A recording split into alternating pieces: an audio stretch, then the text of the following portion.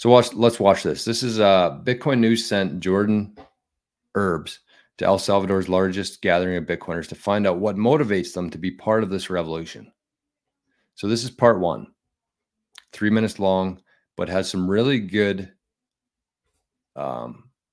information and really good, just like, you'll see. Here we go. What came from gold was central banks and essentially like political currency tokens, dollars. How can companies be reporting earnings when they're closed? I didn't know anything about money, the economy, until I learned Bitcoin. Then I'm like, oh shit, that opened my eyes. Some people just think it's about making money. We got to make changes so that humanity has a future. If they're willing to sit down with a Bitcoin and talk for 1 hour, they'll see we are radical because we are at war with evil. They kept printing billions of dollars every single day. That was the moment where it finally clicked. We're not stopping this thing of printing money. We are never going to pay off our debts. It'll only grow bigger and bigger and larger until we go through hyperinflation. It's unfair that there's a couple people, leads, that have the capacity to steal your energy. And all this misusage has allowed countries to create war. We are right now fighting the most important revolution ever in mankind's history. We are moving monetary energy, economical energy, from something that essentially is funding evil. It's funding fake media. It's funding the military-industrial complex. It's funding big pharma. Even people who are not Bitcoiners seem to know that money printing fiat is imprisoning people.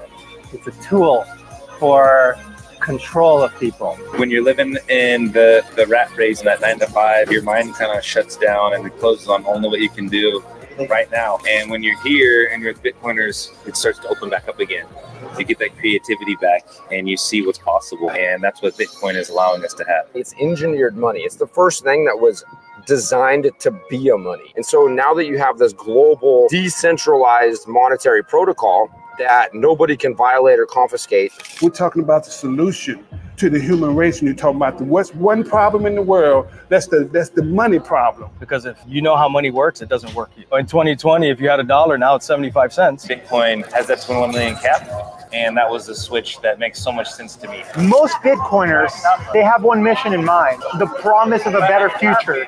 Printing fiat just because you feel like it from a situation that you created, that is over. So Bitcoin is always that glue that brings everybody together, no matter what language you speak. You're always just like going at it. Like I'm pinching myself, brother, to be here. This is history in real time. It is definitely brings out a meaning of a peaceful revolution. Freedom from tyranny. I'm shorting the dollar and defunding evil because central banking is evil. The huge thing is trying to find out what is possible with Bitcoin and what's possible with our lives. We're going to push these limits further than we've ever seen.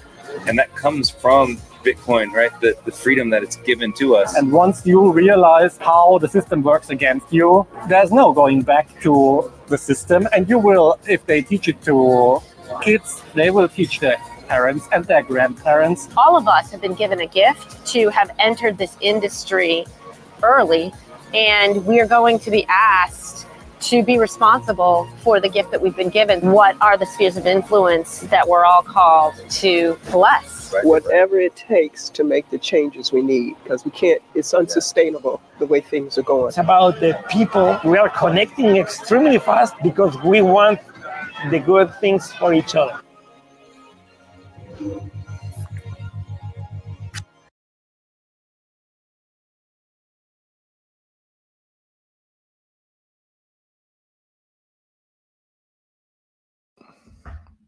How good was that? That was very well done. Big shout out to Bitcoin News for putting that together. It said Swan at the top there, but I think it was Bitcoin News who did it. Anyways, it doesn't matter. Very, very good breakdown of Bitcoiners, what we're here for, what we're doing. And a couple things I saw there and noticed. I took some notes here.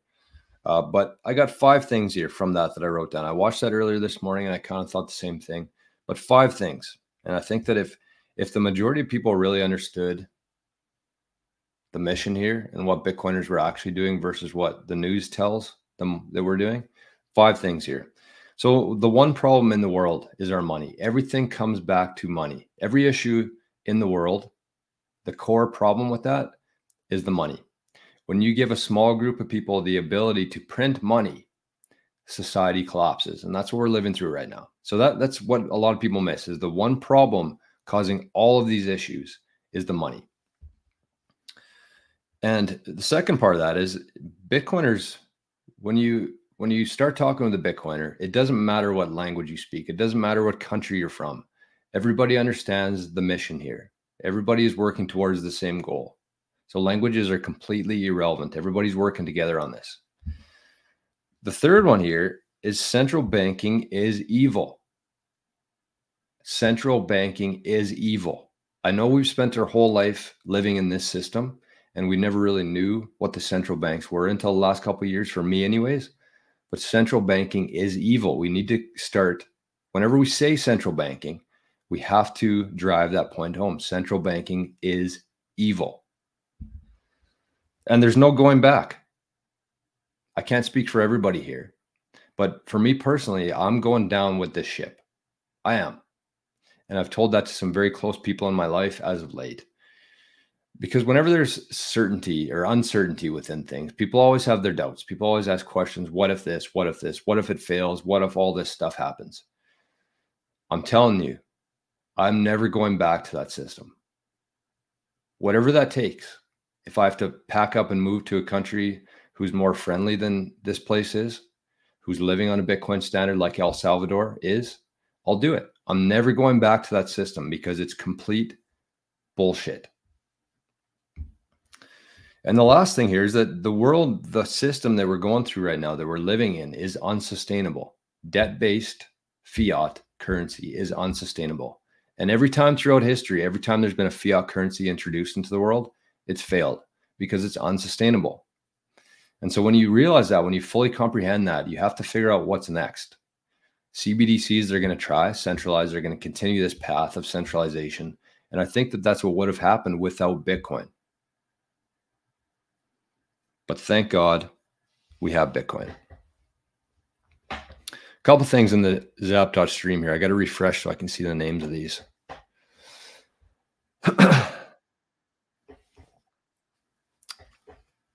So, hey, crypto, zapped 1,000 sats. Thank you. Thank you. It says, first time watching something on Zapdos stream. I found you on YouTube, saw you were live. One thing led to another, and now I'm discovering that there are streams on nostr aware platforms. There you go. I love that. Thank you for the sats. Thank you for that comment. And it's nice to have you on Zapdos stream. I honestly think that once people move from this centralized world like YouTube with centralized servers into a platform like Zapdos stream, which is much more friendly to freedom, I guess you'd say, they're never going back, ever. I'm not going to go from nostr to Twitter. I'm not going to go from YouTube or from Zapdos stream back to YouTube. It's just not going to happen. Never going back there.